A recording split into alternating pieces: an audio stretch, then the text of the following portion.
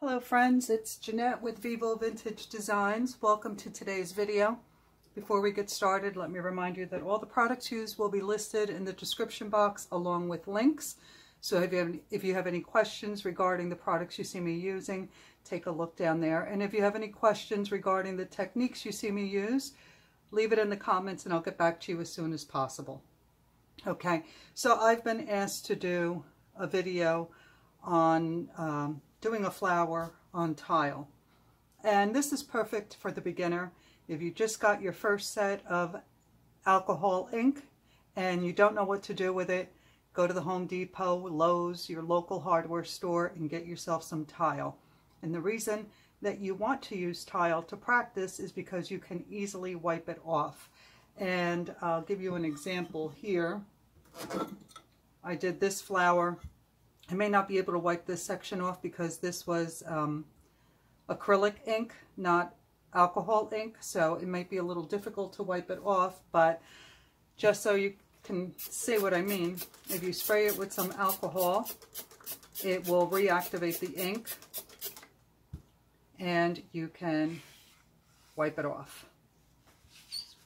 So it'll take a few more sprays than I did here, but you get the idea. And you can start again. So that's why working on tile is wonderful for the beginner. I've also been asked, what would you use this tile for once it's done? If you like the way it looks and you want to save it, you can use, hold on one second, I'll be right back.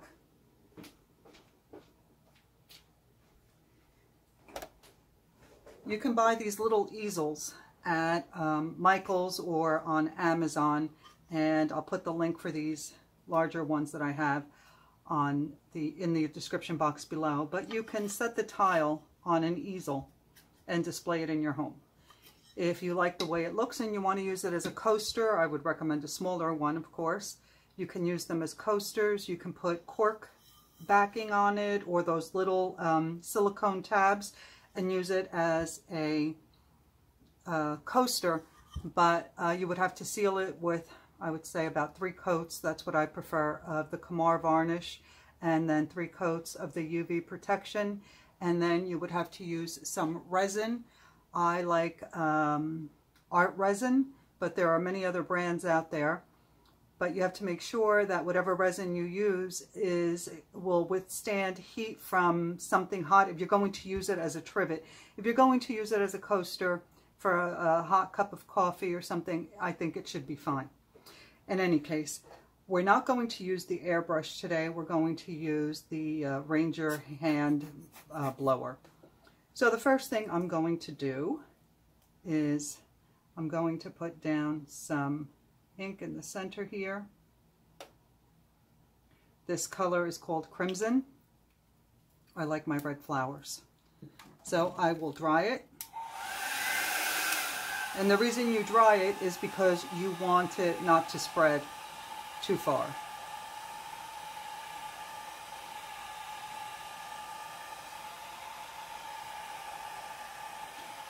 In the description box, I'll also put a link to a great set of alcohol inks. It was the first set that I purchased when I started. And it has good colors, and if you're just getting started or you're curious, it's not very expensive and it's a good start. Then I'm going to put a little sunshine yellow here and there, just because I want some of these petals to look kind of orangey. And I'm going to dry that as well. It's okay if your colors blend together.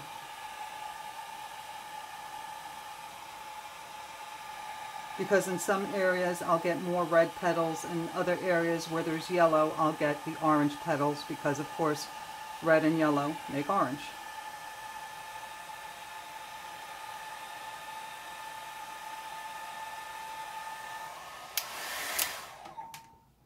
Okay, so let me fill my alcohol. And if you're just starting, using a bottle like this is ideal because what I do is I take a hammer and I flatten the tip so it releases less alcohol. This bottle here releases a large amount of alcohol. And if you're just getting started, I recommend that you use something like this so you have more control of the alcohol. All right, so I'm going to put down a large amount of alcohol here, and then I'm going to use my hand blower and blow out my first petal. And I'm going to blow it right off the tile.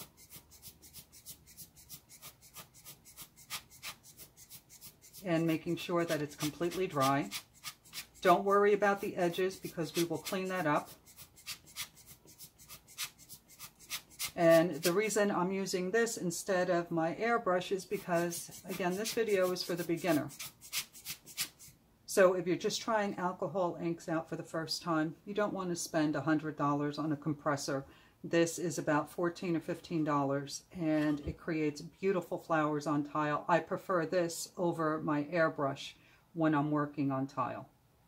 So put your alcohol down. Again, I made a large puddle. Let it sit for a moment so it softens the ink, and then blow it out.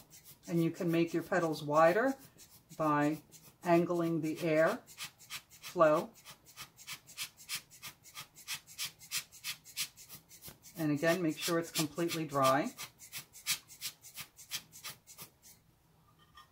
Kind of like that petal, even better. So a large amount of alcohol, let it sit for a moment, and then start blowing it out. And you can see that I can make my petals wider by changing the angle of the airflow.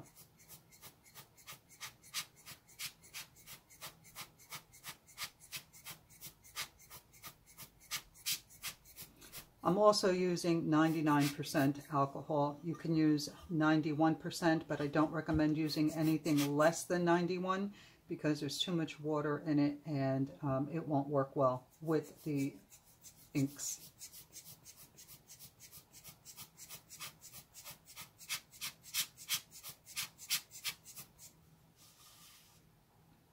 So I'm just going to go around the entire tile, blowing out my petals.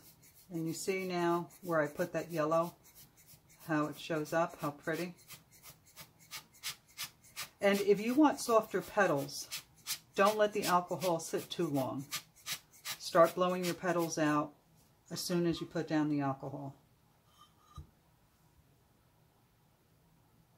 So watch. Put it down and I'm going to start blowing it out.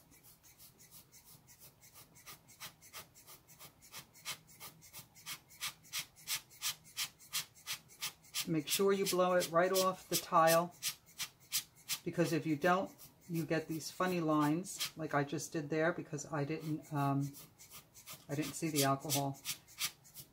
But that's okay because we can blow right over that with another petal. So there's really no right or wrong way to do this.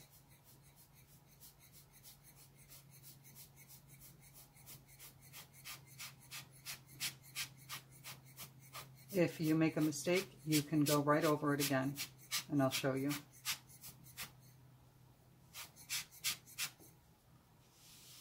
I'm not crazy about that petal there, so I'm going to put a little bit more alcohol down and blow another one right over it.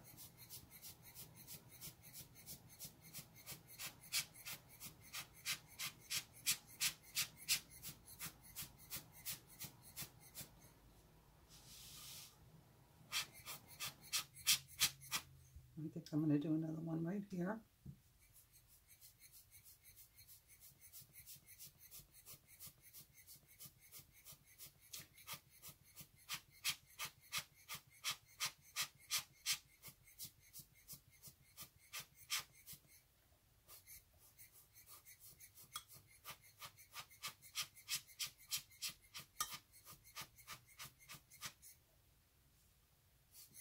And as I mentioned, don't worry about these edges so much because we can clean that up. And okay, I think I'm pretty happy with that.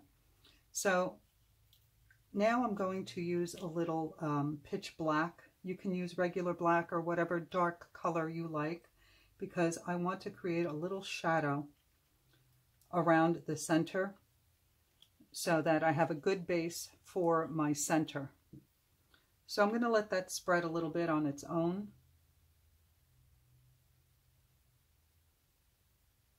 You can, once it reaches the shape or it spreads out as much as you would like, take your dryer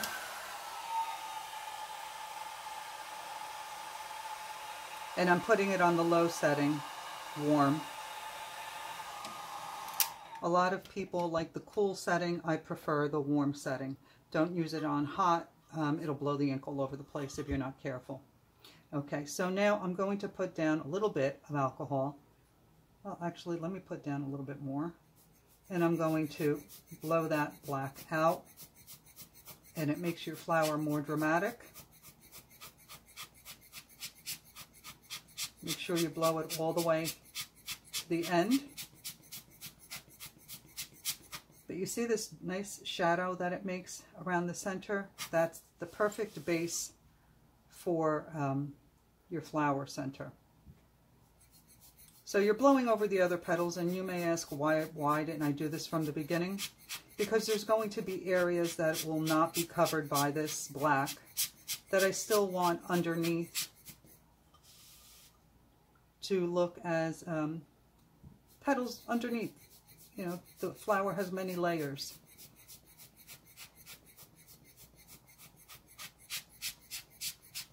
You can do this any way you like. You can start out with the black in the center, put your red down, put your yellow, and then put a drop of the black in the center. But as you can see, here's one of the petals that I blew in the beginning, and it does show underneath.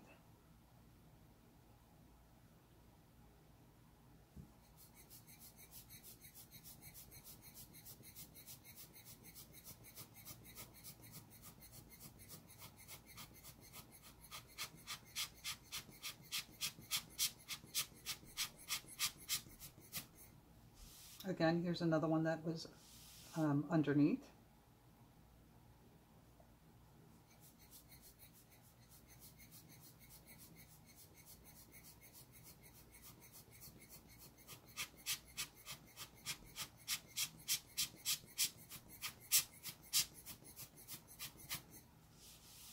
And one last petal here. I need a little bit more alcohol. The more alcohol you use, the wider your petals will be. So make sure you practice using a little bit of alcohol and more. I'm not crazy about the way that looks, so let's blow this out again. And that's the beauty of working on tile. You can just keep going.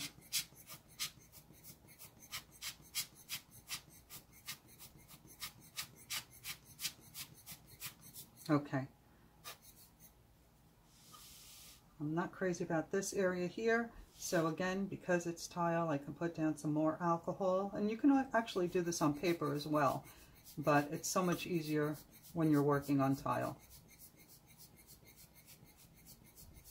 So just blow another petal right over it if you don't like the area.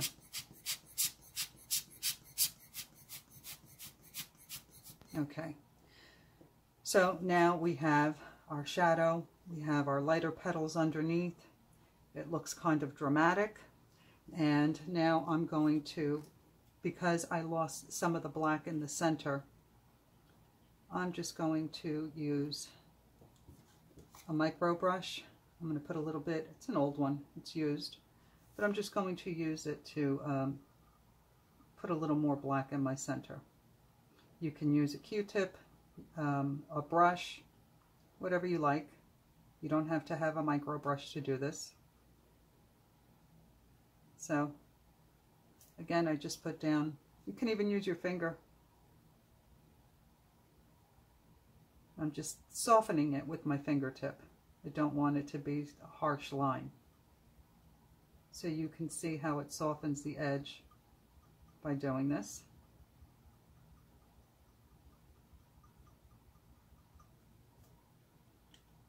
And then of course you end up with a black finger, but that will come off easily with a little alcohol. Okay, so now let's create the center for our flower. I'm going to use Snow Cap. Where is it? Oops, sorry about that.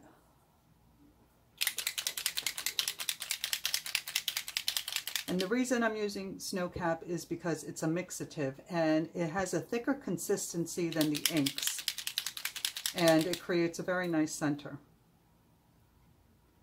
So there's also Blanco, and I think that's by Pinata.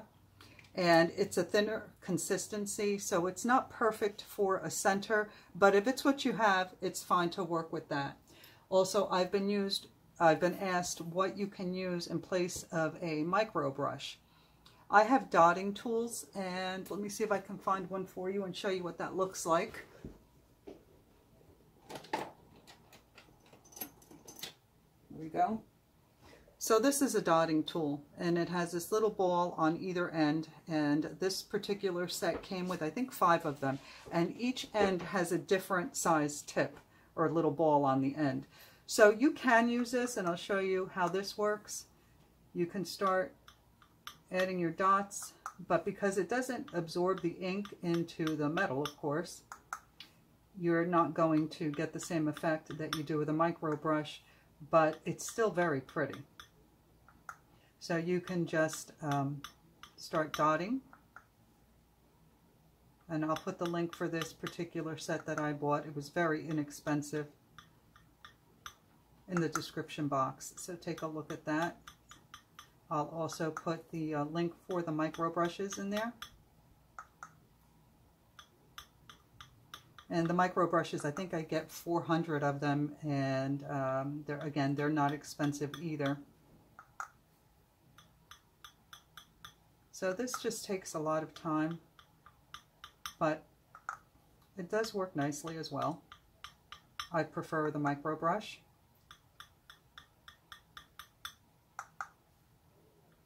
But these dotting tools are less expensive than the micro brushes, and they are reusable, whereas the micro brushes are not. So if you're on a budget, it's something to consider. And usually when I do my centers, if you've watched any of my other videos, you know that I do layers. But doing layers with the dotting tool is not so easy. It's, again, very time consuming. But it does make a pretty center. It's different. So I'm going to finish this out. Let me switch over to a smaller tip because now I'm getting to the area where I want my shadow. So I want less dots in that area, or smaller dots.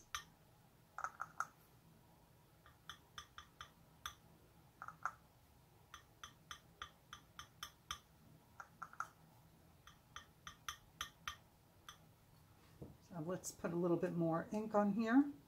And I'm just using the bottom of a plastic shot glass. You can use whatever you like. Okay, so I'm going to continue doing this one with this dotting tool, just so that you see something different than what I usually do.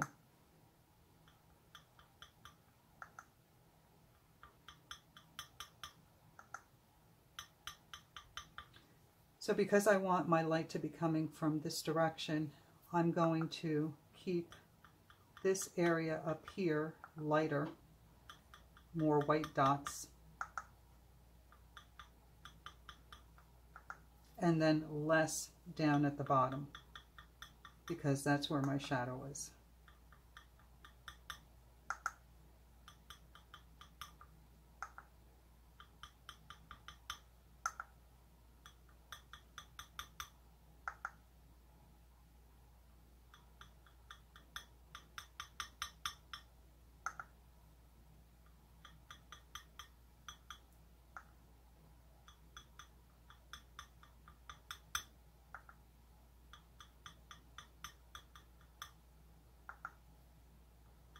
And if you want your center to be a different color other than white, this is what I do.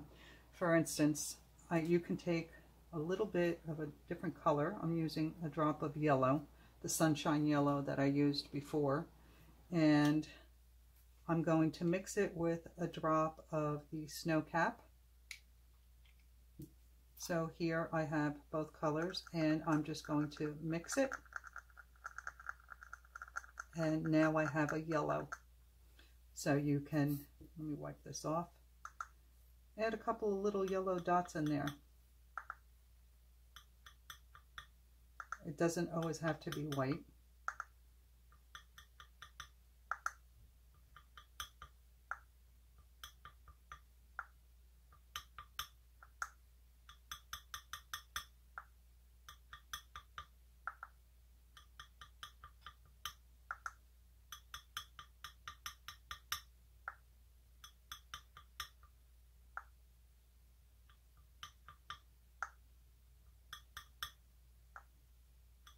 And what happens when you're doing a center and you've used pitch black or any dark color for your center, the black underneath will begin to absorb the white that you're putting on there in most cases.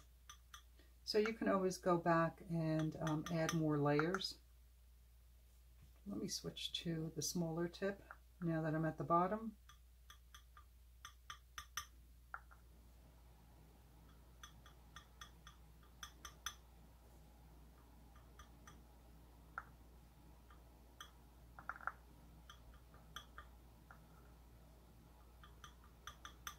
So you can see it takes a while to do this, but if I were using a micro brush, it would be a lot faster.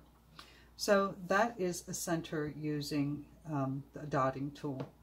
Now that that's done, I'm going to go back and I'm going to use a micro brush.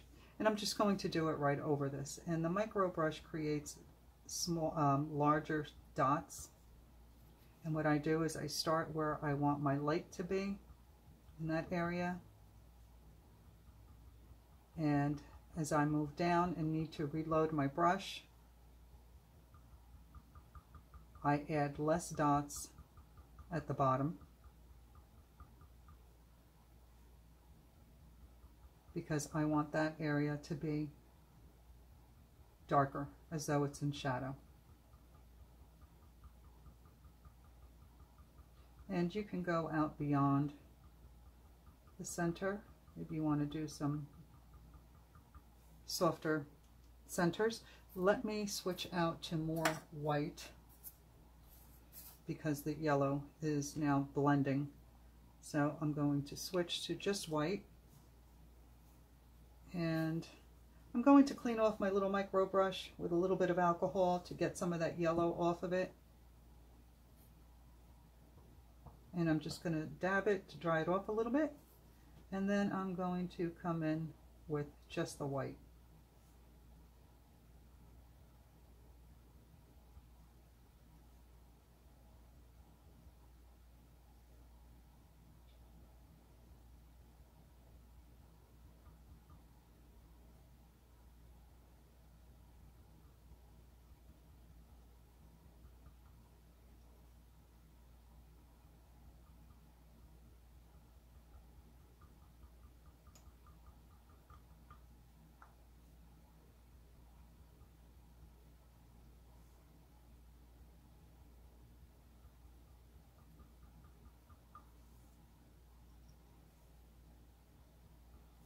Let me dry this.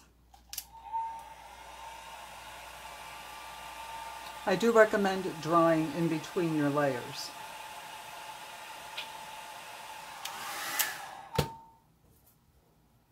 And I want this to be a little bit more white on top. So I'm just going to put a little bit more ink. Oops, making a mess. And just add a little bit more white up here.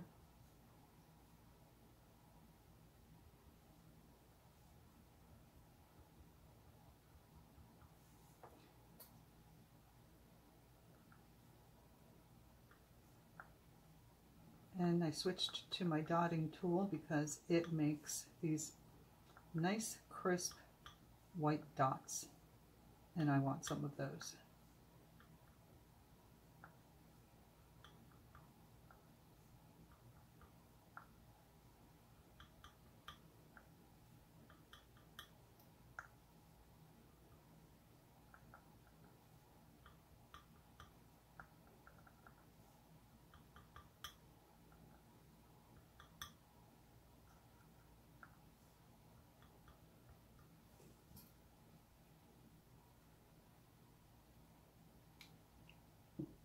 I think creating the center takes more time than creating the flower because of the multiple layers that you have to do.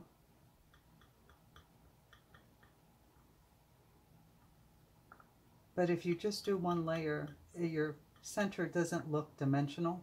It doesn't look like it's standing out from the flower. It just looks flat.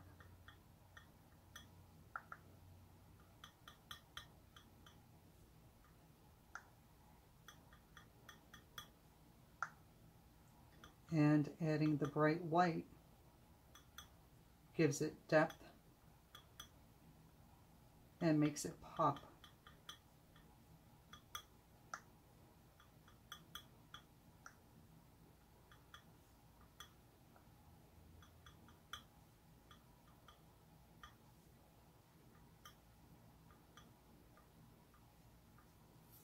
Okay, so I think that looks pretty darn good, so I'm going to leave it alone. This is Capto. All right, and now I'm going to show you how I clean up the edges of the tile to finish it off. I'm sure if you've watched my videos in the past, you've seen me do this many times. So let's get all this stuff off my paper.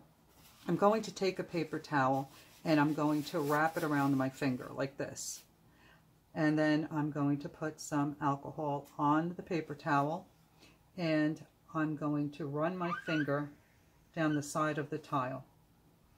And you'll have to do it a few times and switch the paper to a clean area. And then you get that lovely sound that sounds like nails on a chalkboard. So turn your tile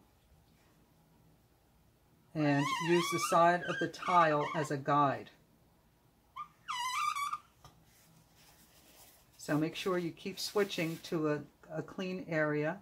Do not put the alcohol on the paper towel over your tile, because I've ruined tiles like that with the alcohol splashing on the tile.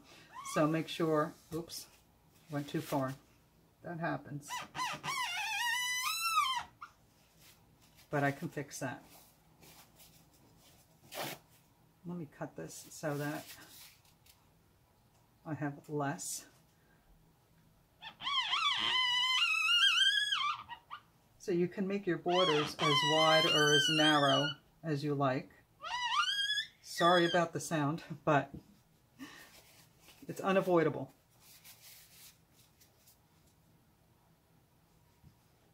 You will have to go over it a few times, because if you don't, all you're doing is just spreading the ink. So continue turning your tile. Find a clean spot on your paper towel.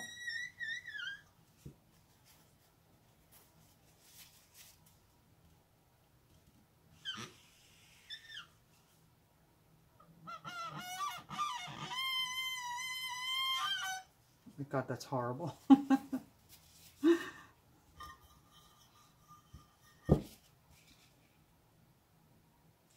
And this is how you clean the edges, those ugly edges, and create a really pretty border on your tile. And again, you can seal this with 3 coats of the KAMAR varnish and 3 coats of the UV protection. Make sure you allow it to dry in between and use light coats, not heavy coats.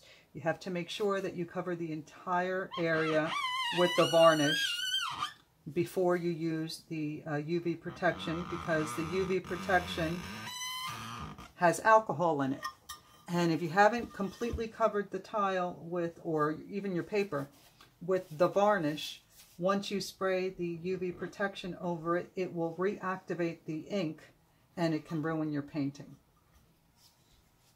So again, I usually wait hours in between my layers of the varnish and the UV protection. And then if you're happy and you want to seal this with resin, you can do it. Just give it a few days to cure completely, and then you can resin over it. You can put it on, like I said, an easel and use it as decor in your home, or you can use it as a trivet, I don't know if you can see this, but it's really nice. And I take these little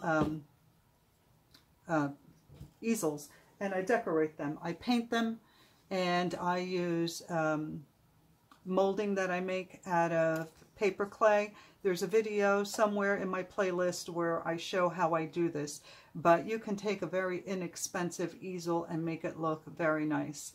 So again, it's really great to display in your home, give as a gift, or use as a trivet or a coaster.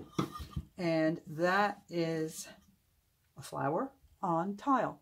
I hope you enjoyed this video and you give this a try. If you have any questions, leave it in the comments. Please don't forget to like, comment, or subscribe. Your interaction is very helpful to my channel, and I greatly appreciate it, as well as your support. Thank you so much, and I'll see you in the next video.